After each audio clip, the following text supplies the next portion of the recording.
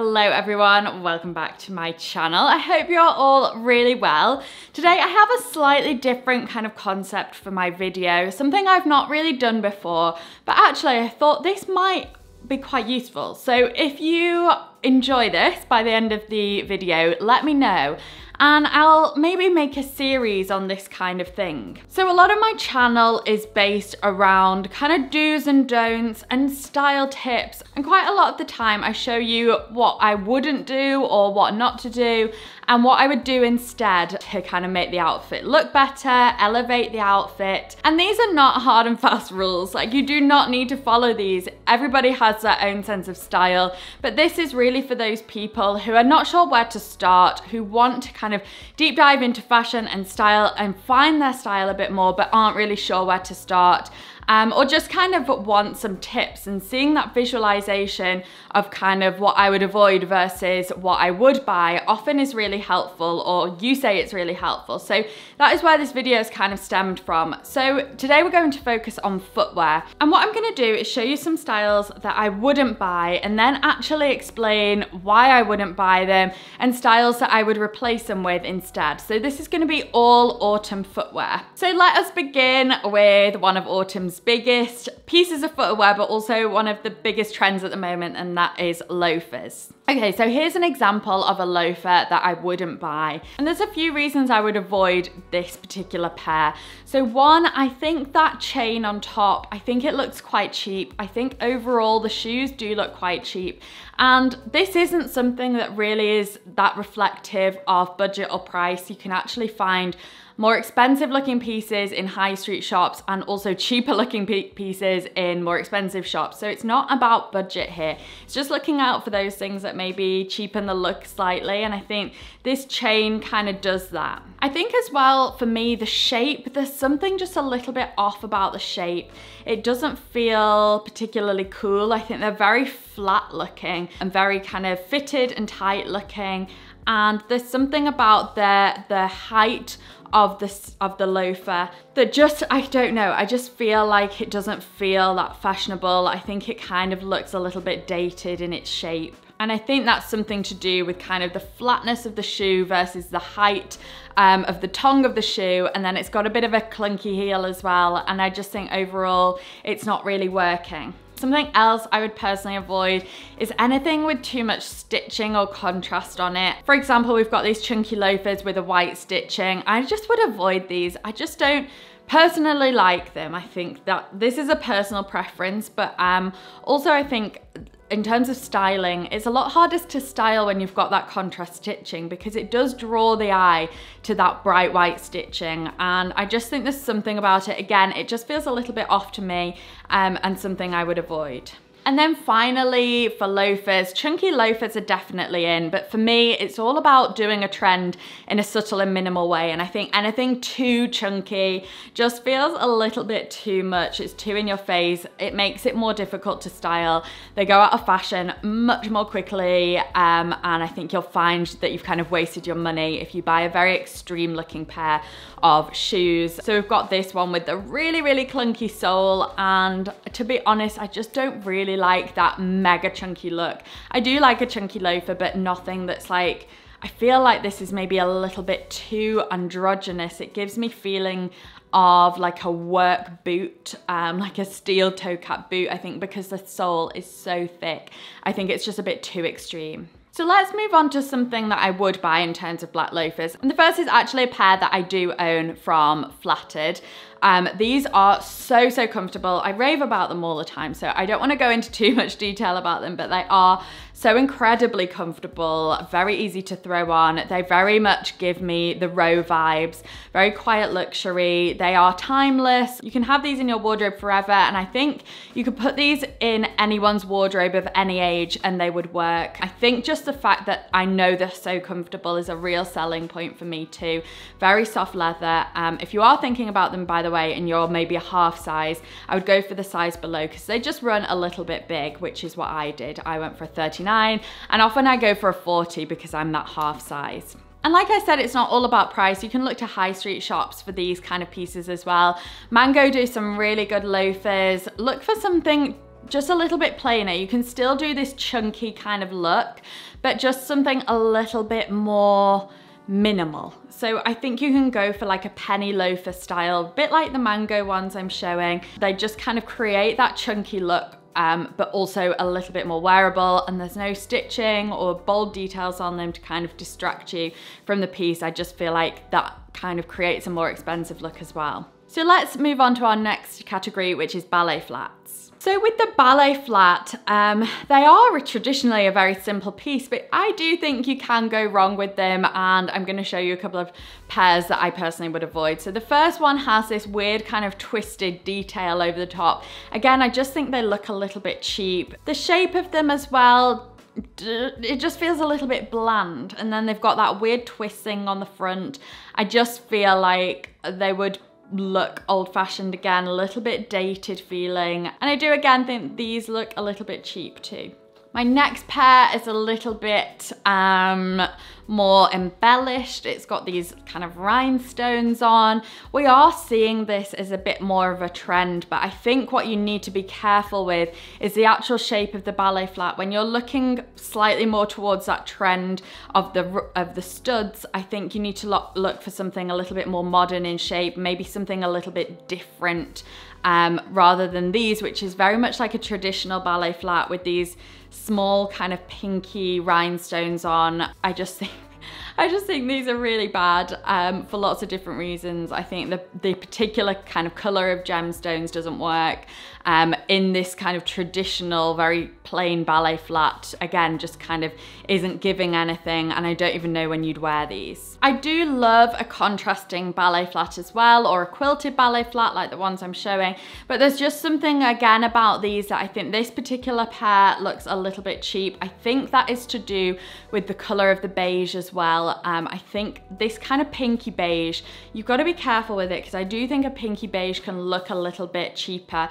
than a warmer beige tone. There's just not something I'm loving about this, and I think sometimes you can just look at a picture online and know whether the actual material of whatever they use for this shoe is going to look good or not. And I think in this case, I think the material of the shoe just looks a bit cheap.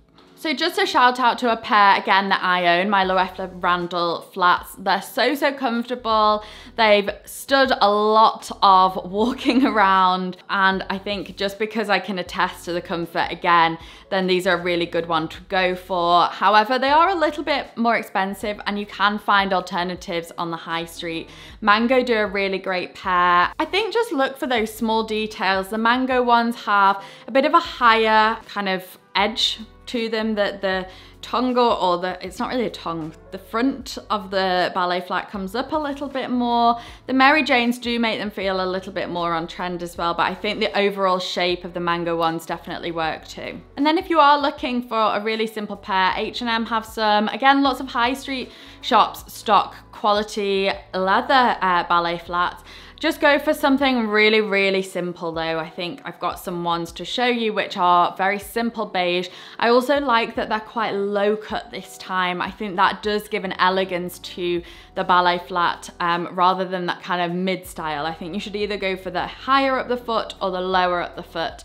And I think you'll find both of those. The higher up the foot feels more fashion forward, and then the lower on the foot feels a little bit more flattering and elegant. So just look for very simple things, no embellishments, not too much detail. And also what I like about these is that the bow matches the color of the shoes, and the edging of the shoe also matches the overall color of the shoe. Let's move on to the chunky ankle boot. So this is a favorite for this time of year, and again, I do think you can go wrong with these. So my first example, again, it's that white stitching detail. I just personally think you should avoid it. I just don't like the look of it. I think it's too much of a contrast against the black. I think sometimes we just want our black boots to be black boots and keep them simple and leave it there. Again, I have this other pair that's got white stitching up the side, and it's also got this elasticated detailing that goes all the way up the side as well. And I think there's something about this with that elasticated from top to bottom that just doesn't look very luxe, and yeah, I just not a fan of this style. Something else I would personally avoid, which I don't really love on boots, is lace detail, particularly on ankle boots. I think again, it just gives that slightly too workery feel. It really is like a heavy duty boot that just feels a little bit too industrial for me. I think it's nicer to have a little bit plainer, and I think the laces just add to that. I just don't think they're very flattering either, and yeah, I would personally avoid the laces, especially on the lower ankle boots. Definitely then give that real industrial kind of look. And again, I've got some really great high street alternatives. Under the stories, do some really good pairs of very simple black chunky boots that aren't too chunky. Again, it's all about not going for that extreme. Just go for a little bit of chunky, and that kind of fits the trend, but also very wearable, and also will carry you through lots of seasons and lots of occasions. So just very simple, plain black boot. M&S also have some very simple ones. Don't go too high on the leg, don't go too low on the leg. Just keep it kind of above your ankle, but not too mid-calf. Cezanne have some great ones too. I've had Cezanne boots in the past. Again, really comfortable, easy to wear. So definitely look for those more simple options, I think, with all the shoes really. Let's move on to a heel, and I'm going to be talking about the pointed slingbacks.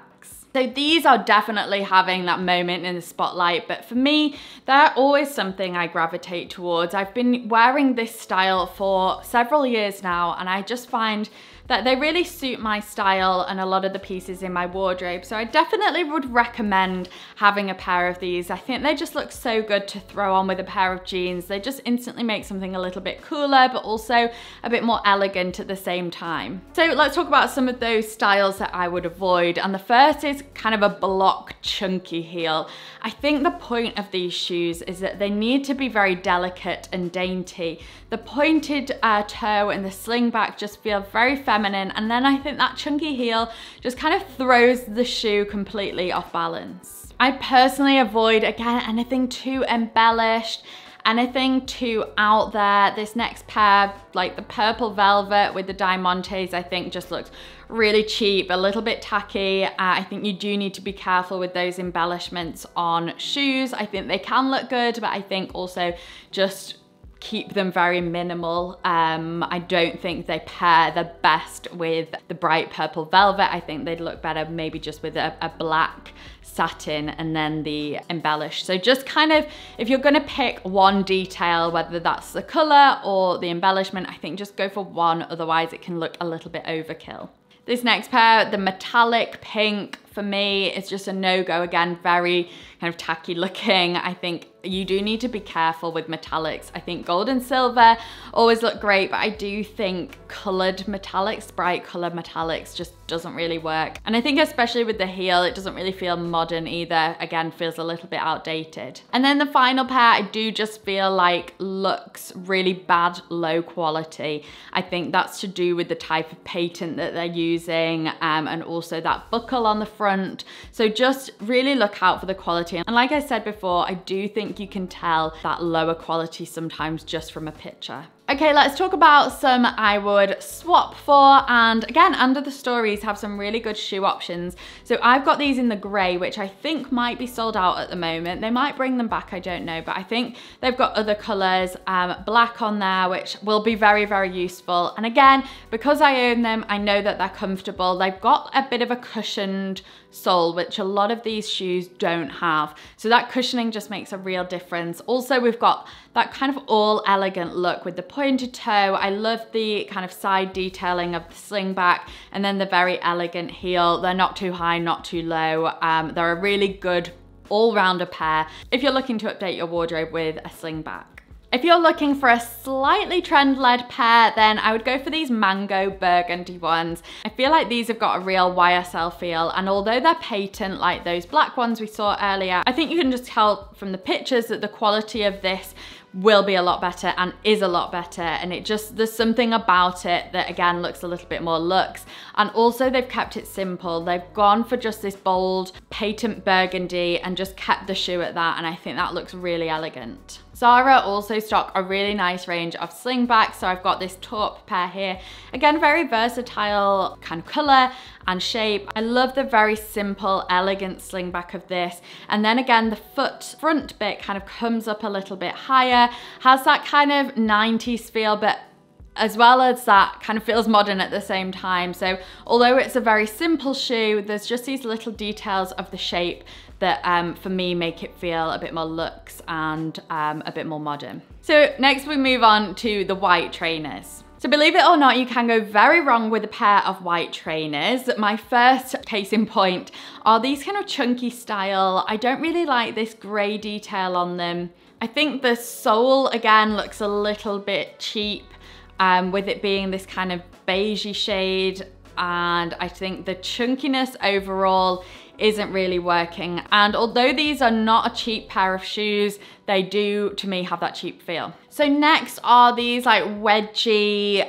platform type of slip-on white trainer. I again would avoid these. I think they're kind of a bit done. We saw these a few years ago and I feel like we're a bit done now, but also just, I don't know, I think the shape of these ones, I think they just feel a little bit too much. Again, that platform just feels a little bit too exaggerated for me. And then again, I'd avoid anything too embellished on your trainers, or embellished at all, or metallic. I think the point of trainers is that we want them to be more casual, laid back, undone, and having that embellished detail to me just feel really, really tacky, but also I think it just kind of goes against the grain of the trainer and doesn't really kind of suit the style of what a trainer is meant to do and be. And I know we're all about breaking and bending rules, but I think here is a case in point where it just doesn't work. So alternatively, Veja have some really good trainers, plain white trainers. Keep it simple, keep it minimal. Again, not too oversized, not too chunky. Just a plain white trainer with not too much fuss on it, I think is always a winner. Again, I have a pair from Mango to show you if you want a more high street pair. And as I've been saying, just keep it really, really simple. If you are going for high street or maybe like a lower price point, I'd say this applies to any price. Go for those more minimal details or less detail, because I just think they'll, for one, be a lot more wearable, but two, I just think they look a lot more chic as well. So let's finally talk about the suede ankle boot. I think we'll be seeing a lot of these this season as that kind of brown shade really comes into its own. Brown lends itself so nicely to suede, particularly in the autumn winter. I think there's nothing nicer than a brown suede. However, in a boot, I do think you can go wrong with like a suede ankle boot. My first one, again, just has that very dated feel. I feel like this is very kind of 2010, this kind of very short ankle.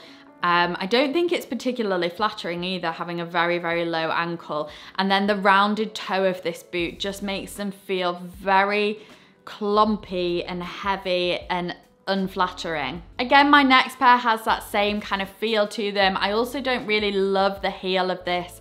I think this next pair of boots actually would look better if the toe was slightly more pointed and if the ankle was slightly further up, and it's all just about looking for those small details in the piece. And that's where it can go so wrong, in those little details. Again, I would also avoid anything too fussy. The one I'm showing you next with the snake print and the leopard print, there's too much going on here. We need to strip it back. The suede brown boot, or a suede boot at all, actually just speaks for itself. So we don't need any more details on there to complicate things. Also, I think important to note on this one is the color of the suede. This again just looks like a bit of a cheap shade. I don't know what it is about it. It doesn't feel very luxurious. I think it's because it's a bright orangey shade. I think this would be much nicer in a more subtle shade, something a little bit more muted rather than the orangey. And then my final one, I would avoid tassels, anything too Western. I think keep it really simple. I don't think we should be going down that cowboy route too much. I think you still can create that look with adding denim, things like that to your outfit without going down the cowboy route, because you don't want to look like a caricature at the end of the day. So I think it's stripping those details away, no tassels, no embellishments and things like that, and just keep it simple and back to basics. So again, starting with a pair I actually own from Totem. Again, these are a little bit more expensive in this pair, but I've got other alternatives to show you too. But because I own these, I wanted to share them. These are a black suede boot. I'm not sure if they do a brown version of these, but I have had so much use out of these since I've got them. They are just the best kind of pair of ankle boots for me, especially for evening. They dress up really, really nicely. I think they do the black and just plain leather as well, if that is something you are looking for. But in terms of suede, these just tick all the boxes. They've got slim heel, the pointed toe, the ankle just comes up at a really nice point. It's fitted, it's not too gaping. There's no, you know, embellishment or detail or fuss on these, and I think that's what makes them so useful. And then next, if you wanted to go for a brown version, Mango again are coming up with the goods with these shoes this season. They have a really nice pair of like a mid-brown suede. Again, they have that nod to the Western, but they're not too caricature-esque. And I just think these would be a really easy one to wear with denim. I think they'll look so good with denim. They're just a plain brown. I like the shape of the heel. It's a bit of a modern twist to them. I like that they're pointed. Again, the leg doesn't come up too high or too low. There's no fuss on them. There's no zips or ties or tassels or croc or leopard print. They're just nice and simple, and I think that's definitely something to consider in all of your footwear. So everything will be linked below. All of the pieces that I said are good options to buy, they will all be linked below. And so hopefully that has provided just a bit of an insight as to how I gauge my shoes and what I look for and what I don't look for, so that you can kind of do that when shopping. If you're a little bit lost on shoes, it's a very overwhelming world out there. If you're not sure about a pair, maybe just run off a few things I have mentioned today to help you when you are shopping and a bit unsure. So if it has been useful, let me know, and I will maybe do a little bit of a series of these. So thanks so much for watching. Don't forget, hit that subscribe button, and I'll see you in my next YouTube video. Bye.